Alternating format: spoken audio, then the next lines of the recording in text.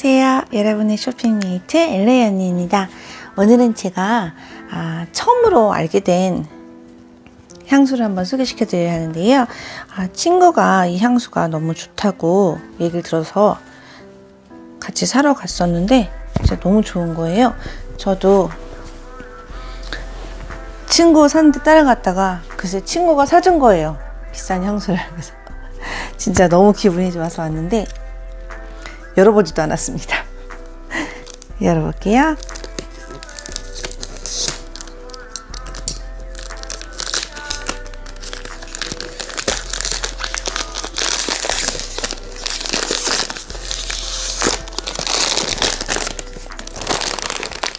이게 아직 좀 생소한 브랜드이긴 한데요. 메종 프란시스 커정이라고 하는데 조금 이거는 큰 게 잘 없더라고요. 저는 니먼말 와 이렇게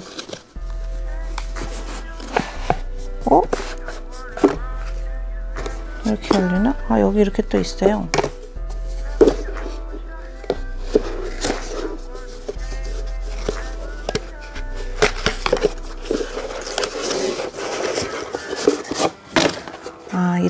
이런 박스에 들어있네요. 굉장히 겉에 박스가 있고 되게 두꺼운 재질에 이렇게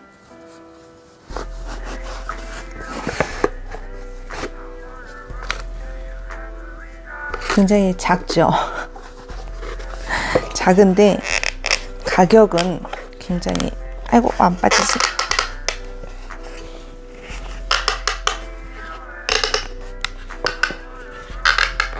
너무 꽉 돼 있어서 안 빠져요. 어떻게 빼는 거지? 우와, 이렇게 작은 메시지라고 써 있지만 그냥 설명서입니다. 이게 작은 용량이잖아요. 70ml 2.4온스인데 이게 글쎄 가격이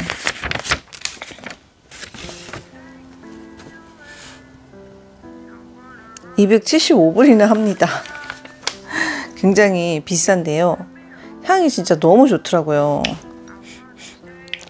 향이 오래가면서 계속 이렇게 위에는 일부러 이렇게 빈티지한 느낌을 주는 뚜껑으로 되어 있어요. 이제 제가 이 향수에 대해서 이제 공부를 좀 했어요. 이게 메종 프랑시스 커정 아쿠아 유니버셜 포르테 오드 뚜알렛인데요. 이 정도 브랜드 구매를 고민하시는 분은 향수를 아주 잘 사시는 분, 아니면 향수를 사랑하시는 분, 사람들이 잘 모르는 향수를 쓰고 싶다 하는 분들께서 이렇게 사시지 않을까 생각을 되는데요. 이게 한 번 뿌리면 굉장히 오래 가더라고요.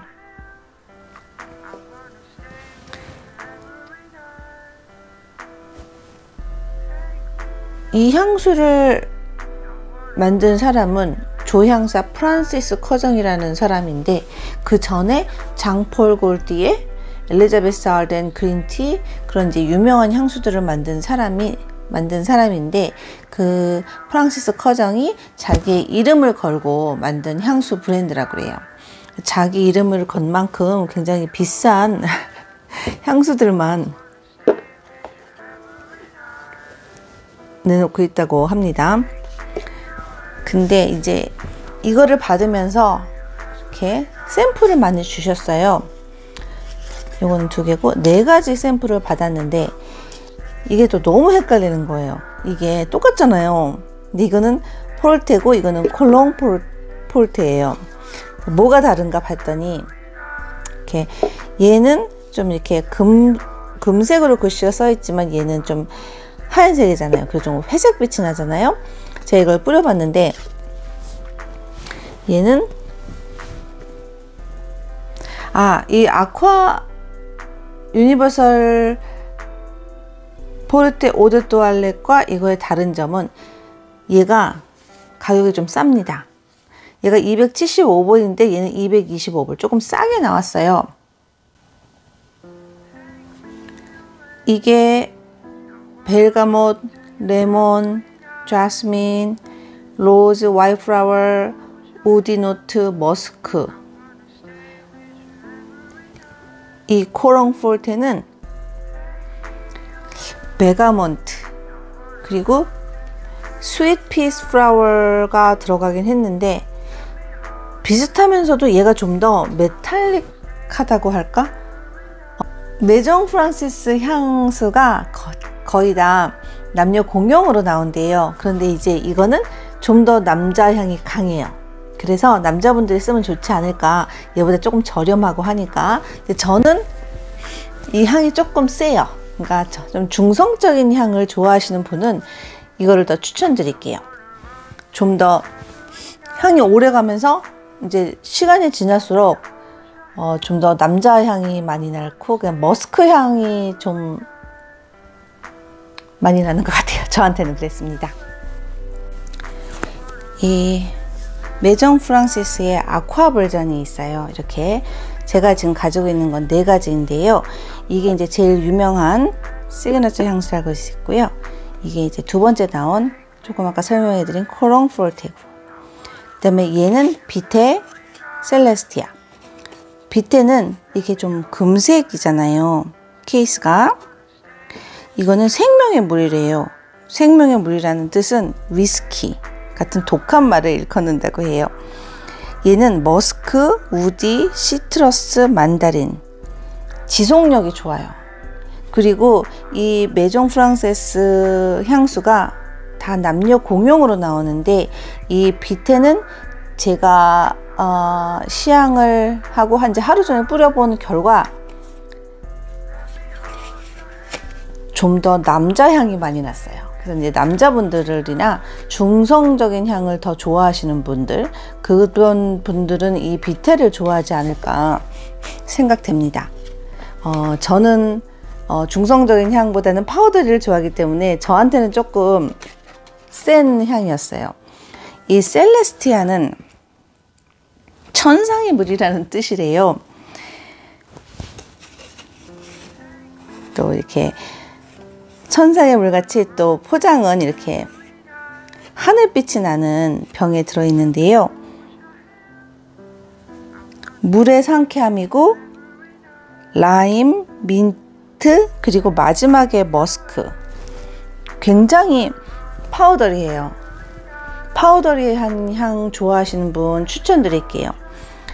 얘가 그 레몬의 상쾌함이라면 얘는 민트의 상쾌함과 라임의 상쾌함이에요. 그러니까 이게 좀 더 여름에 잘 어울리는 향이라고 할 수 있죠. 저는 이것도 참 좋았어요. 제가 좋아하는 향이더라고요. 그다음에 이렇게 비교해 보자면은 이제 저는 얘가 더 좋고, 다음엔 한번 셀레스티아도 한번 사보고 싶어요. 아, 얘는 이렇게 색이 이렇게 됐네요. 그러니까 얘는 좀 금색 포장이죠. 얘는 좀 회색이잖아요. 좀 메탈릭하다고 할 수 있죠. 그래서 이제 이렇게 3가지 비교를 해봤습니다. 우주의 물, 생명의 물, 그리고 얘는 천상의 물. 이름을 참 멋있게 잘 지었어요. 그리고 마지막으로 아미리스를 한번 시향해 봤는데요. 아미리스는 또 이렇게 좀 여성여성하게 핑크빛으로 나오거든요. 이 아미리스는 제가 뿌려본 결과 이것도 역시 레몬, 아미리스, 아이리스, 베티버그. 그 향수의 설명에는 불꽃 같고 밝고 부드러운 향이라고 하는데요. 이거는 따뜻하면서 조금 무거운 느낌이라 그럴까? 샤넬 코코마드모아젤이랑 좀 비슷한 향인 것 같아요. 제가 맡기에는. 저는 얘보다는 친구가 사준 유니버설과 셀레스티아가 제일 좋았던 것 같아요. 그러니까 파우더리 향 좋아하시는 분들은 이 2개를 더 추천드릴게요. 얘는 근데 이제 얘가 제일 파우더리예요. 얘는 조금 비슷한데 메탈릭하다고 가격이 조금 저렴하게 나왔습니다. 왜 그렇게 나왔지? 그거는 제가 잘 모르겠고 아직 공부를 좀 덜 했어요. 처음 접해보는 향수라. 비트는 남성분에게 추천. 모두 남녀 공용은 가능합니다. 아미리스는 좀 더 여성한 것 같습니다. 제가 허접한 리뷰를 한번 해봤습니다. 향수 진짜 좋은 거 알다 보면 너무 많은 것 같아요. 사고 싶은 거 진짜 많네요. 다음에 또 좋은 향수 가지고 돌아올게요. 안녕히 계세요.